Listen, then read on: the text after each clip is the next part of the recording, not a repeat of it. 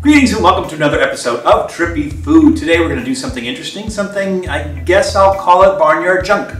So if you remember the episode that we did with Matt Zion from Reckless Eating, we went to Momland Hot Pot City and we went initially for the chicken testicles and they informed us that they no longer have the chicken testicles.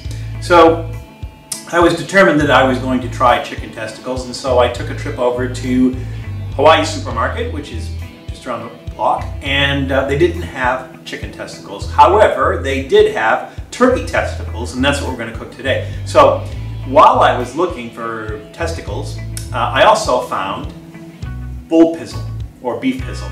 And what pizzle is penis. So today we're gonna cook with turkey testicles and bull penis, and we're gonna try a couple different ways. So for the bull penis, I think we're just gonna go straight ahead and make a stew.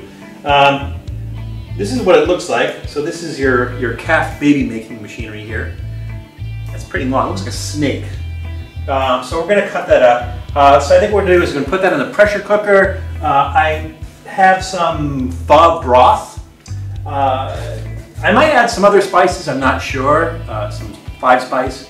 But I think there might be enough in there. It's probably going to be okay. I'll put in some potatoes. Got some mushrooms. Got some green onions.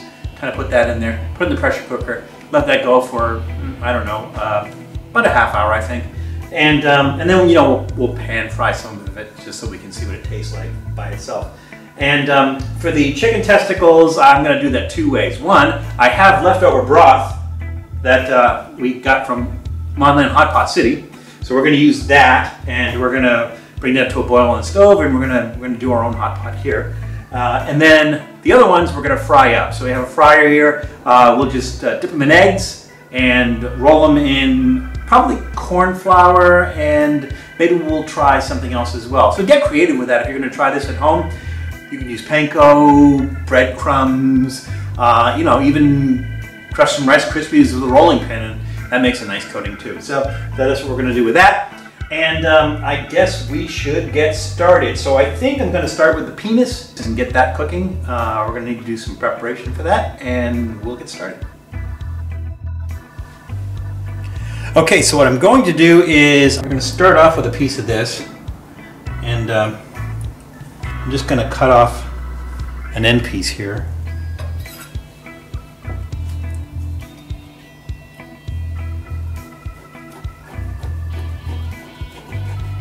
Wow, that's tough. I'm going to have to cut it in small pieces like that. And then we'll do a little section here. Oops.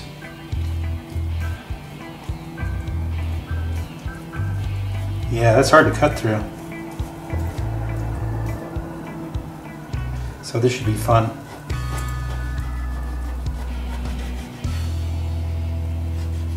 Okay, very unusual looking meat there. I'm going to brown all of this, but I'm going to start with this one piece first. So in the same pan, put some peanut oil in there. Okay, let's put these pieces in. I don't hear them sizzling yet, and I know this gets hot. A little pepper. A little salt.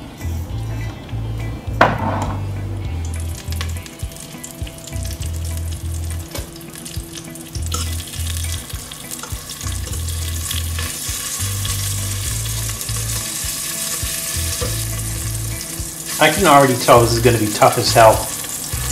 At the risk of annoying the sensors, that penis is hard as a rock. That is tough nails. This is going to be fun. So hopefully the pressure cooker will do its business and cook this down. But man, that is tough.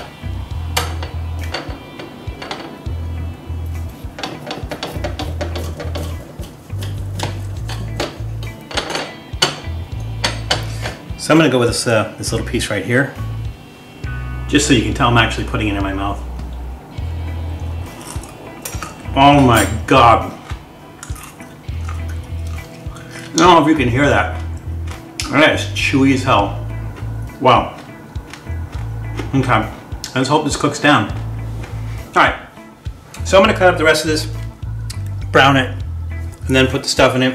You don't wanna watch me cut this up, so catch you in a minute. Okay, we have these small pieces that they're puffing up a little bit. And then I put a couple of big pieces in here. And again, I didn't use most of it only because my arms felt like I was getting Popeye forearms trying to cut into this thing.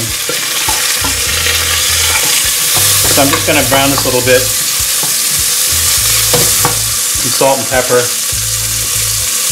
Interesting smell, kind of an earthy smell. The taste on another one was basically tasted like beef cartilage. It wasn't offensive, it was very mild. Like little eyeballs in there.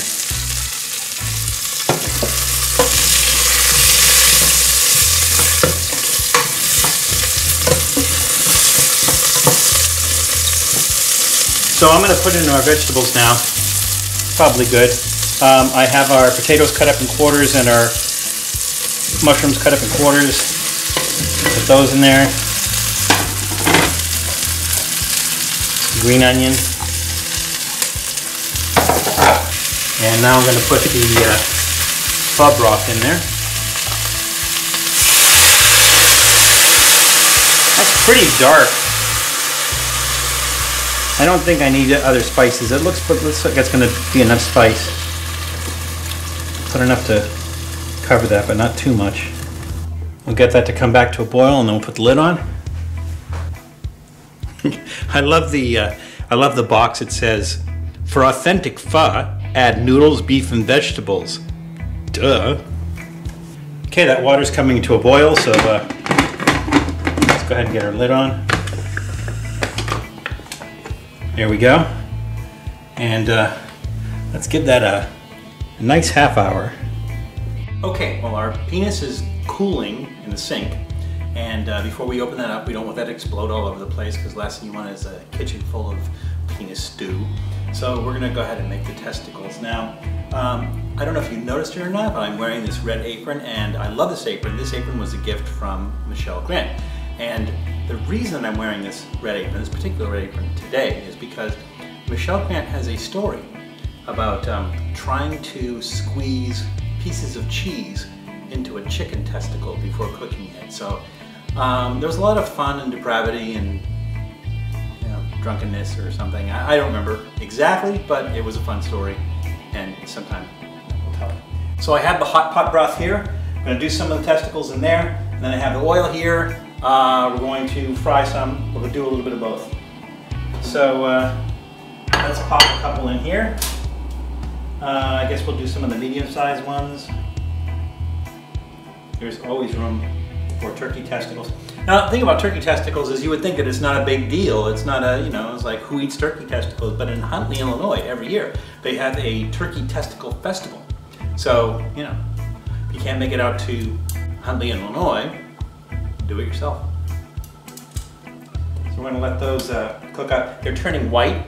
And so what I found to be true about cooking testicles in hot pot is that they kind of build up liquid inside.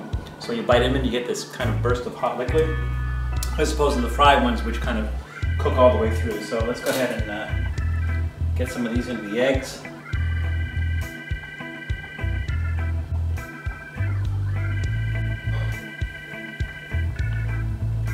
How could it be harmful, right?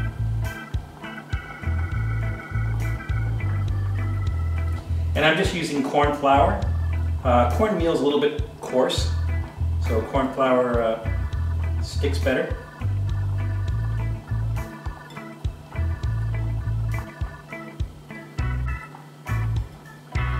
Although, not great.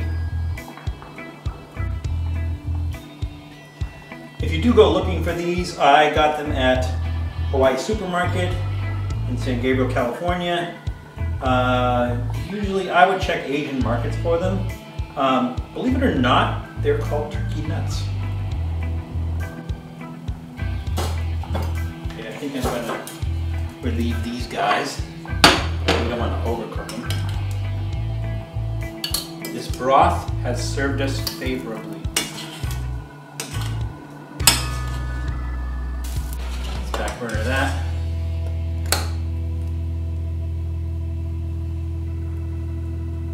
Look, I can fry my fingers. Yeah, we're small batching it today.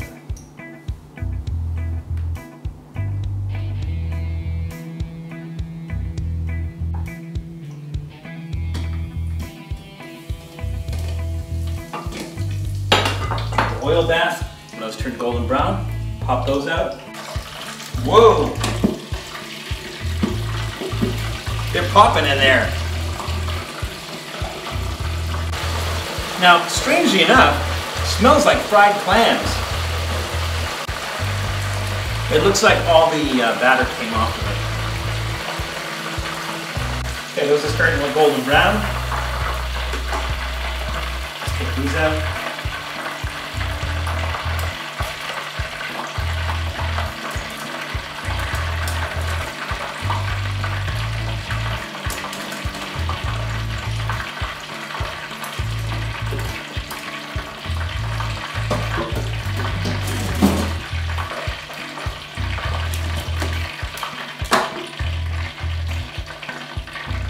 Let those cool down and let's have a feast.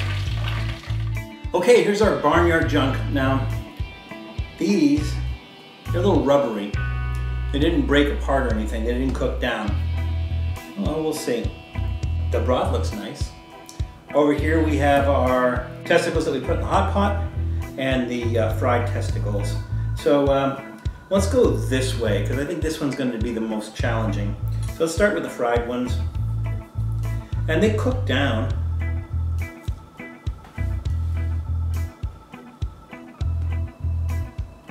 Wow. Those have a lot of flavor. Good flavor. So the corn adds to it, I think.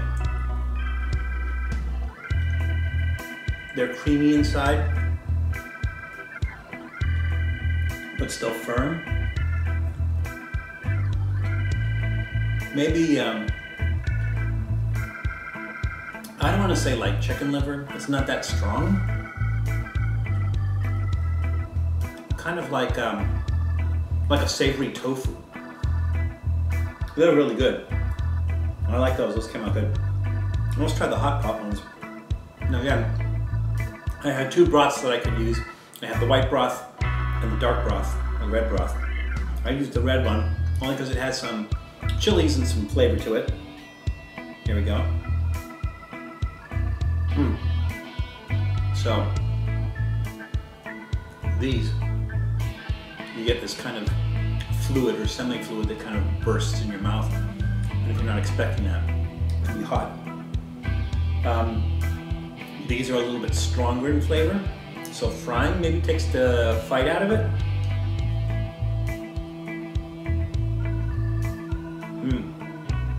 These can bother you if you're a texture person, I think. Because the outside skin, a little bit chewy, and the inside is just, you know, completely cooked, falling apart cooked. A much stronger flavor.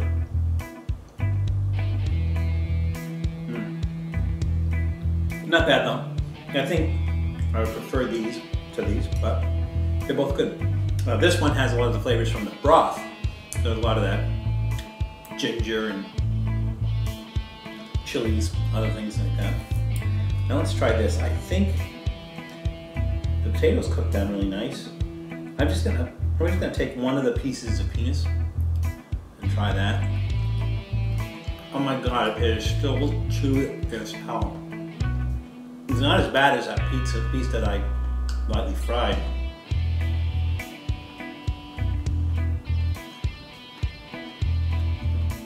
Wow. I don't know how else to do this. You have to really cook it down till it falls apart.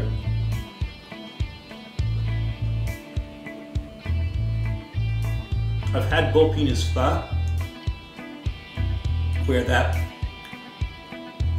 gristly part just is kind of gelatinous. I don't know if they marinate it or they put something else in it when they cook it. Potatoes. But flavor-wise, not bad. Oh my god. It's the chewiest thing I ever ate.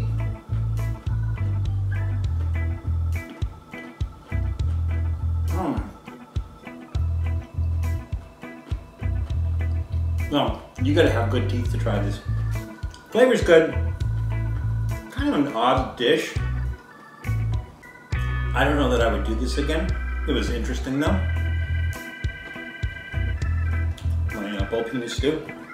So, I don't know. I might have leftovers. I might finish it. I'm not sure yet.